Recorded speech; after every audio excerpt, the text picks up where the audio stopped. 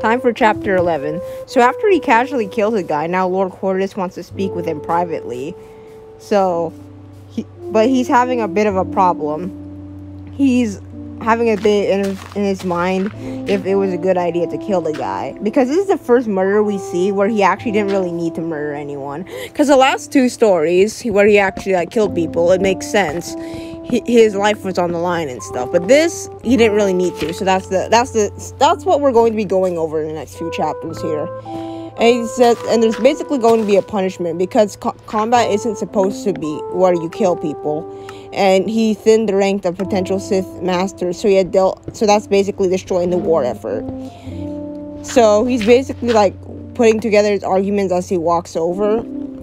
He tries to chalk it up to Sith philosophy, but when he enters the door, he sees how Cordis has a bunch of wealth.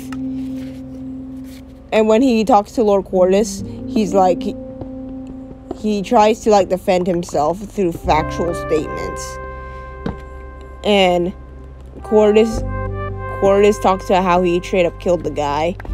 And Bane is like, Kasim didn't stop me, so bruh, why didn't anything happen? Bane realizes he wasn't going to be punished, but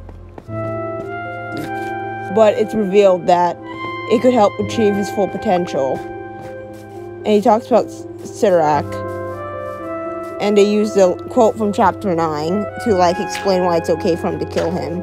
And yeah, this is where they talk about the Sith Ari, and they don't really talk about too much. Horus basically dodges the question, but the problem is in his room, Bane is struggling still. And yeah, this is where I talk about how he's had a lot of blood in his hands. He goes over that, and then he thinks about the relationship of the passion of the dark side. Then he realized that there's flaws in the Master's plans. But then he remembers a flashback of his dad beating him up while he was drunk. And he realized that after he got beat up, he wanted him dead. And he realized he must have used the Force he used the Force in that moment to kill him with a heart attack by clutching his heart. And yeah, now he has PTSD from this now. Time for chapter 12. Okay, here's chapter 12. This is a sad hallelujah scene where Bane becomes bad at fighting people. This is where I got mad at this bro for choking so hard, but here we go. So he's being trained by Kasim, the Blade Master, but he's very bad. He's not good. And Bane is going to continue practicing, but Kasim calls him a fool for even trying.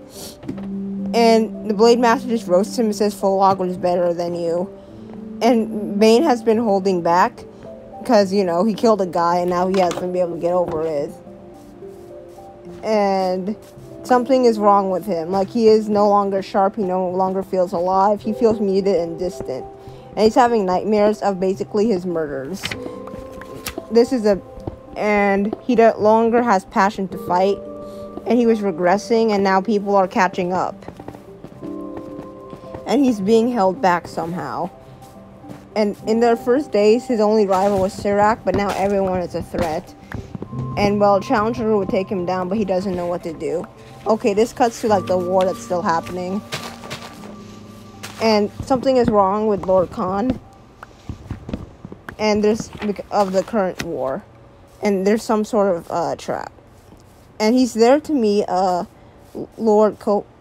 he's here to meet Kopek's news, and turns out they've lost Rusan because they have a whole army of Jedi, and they basically need backup now. And they're suggesting that they send everyone to Rusan to make a big fight, but there's problems there. They're thinking of filling up the team with all their academies. But they don't want to because they have too much ambition and rivalry. And they're going to keep fighting though, so they wanted, and then they get some more news from Cordis. But they aren't going to fight yet still, which, that isn't good enough. But they're thinking of sending some apprentices to the front lines. And they're talking about how Bane is kind of trashy now. And they're planning to abandon Bane and not let him get trained anymore. But the Blade Master thinks he needs more time, but they want him to get turned away. So that's pretty sad. This is a sad arc, I told you. Anyway, it's time for chapter 13.